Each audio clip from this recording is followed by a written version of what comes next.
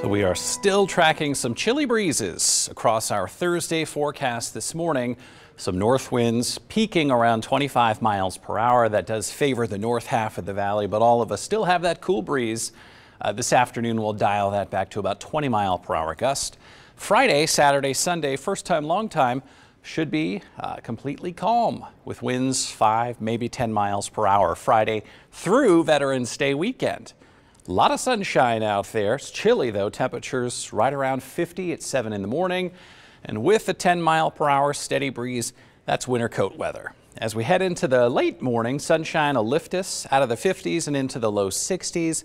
We'll try to hit the upper 60s across your Thursday afternoon, but still a lingering breeze from the north and the northeast, about 10 miles per hour.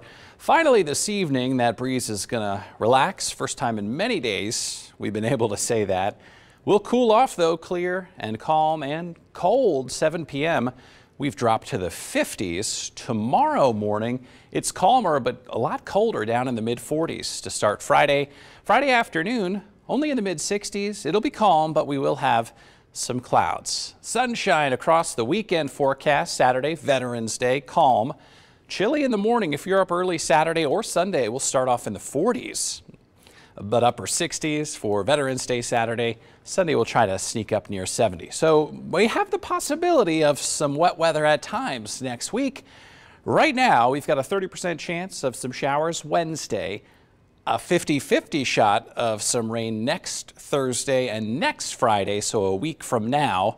Of course, we've got F1 action Thursday, Friday, Saturday, and with rain chances in the forecast, yeah, our little weather ears perk up. It's a ways off, subject to change, but we are watching that closely and we'll keep you posted. Again, sunny and still breezy and still cold today. Winter coat this morning.